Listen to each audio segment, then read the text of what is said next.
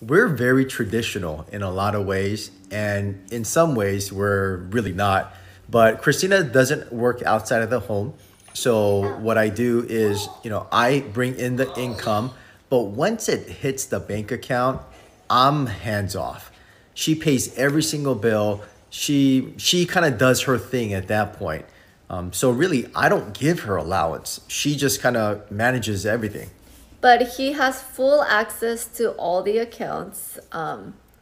And yeah, I don't think you even know what the bills look like as far as the amounts and stuff. Yeah, and we're really not. I mean, if she needs to spend something, she doesn't check with me. And I don't need to hide anything from him. And if I need something, she's the one that usually orders it on Amazon. But it really works well for us. Everybody's different, but that's the way kind of we do it.